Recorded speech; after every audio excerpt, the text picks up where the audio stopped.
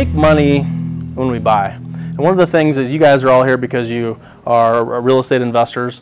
And the one thing that I would emphasize most is that you don't make money when you sell the property. You make money when you get into the property. If you're not getting a good deal when you're buying, there's probably a little chance you're going to have to make money on the back end. So it's important to only buy great deals, right?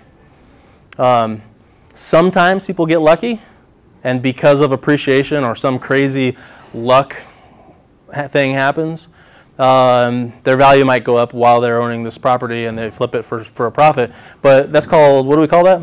Gambling, right? Gambling. Hey, I hope something will happen that'll help me in the future. Make money when you buy.